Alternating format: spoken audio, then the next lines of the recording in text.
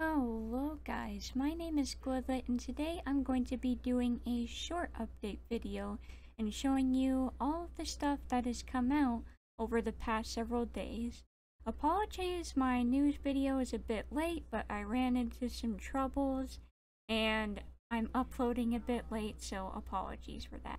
But you may remember this character that we got a sneak peek of that I showed you in my last video. Matt gave us a full poster of the character and it looks so impressive. We can see a bit of their outfit here in the poster, and this will be the first and one of our new Game Pass characters that we will be getting as payment for our previous passes.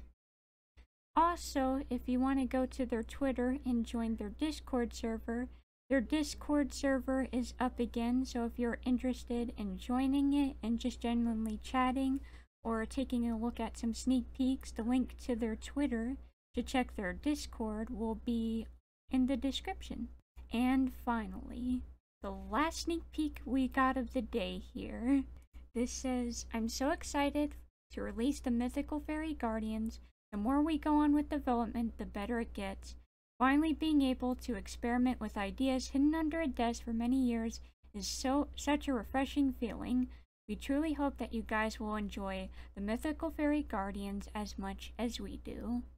And when we go into full screen, this is the full image. You can see Morgana down below the window there. And you can see the window in full colors. Oh my gosh, I love the colors.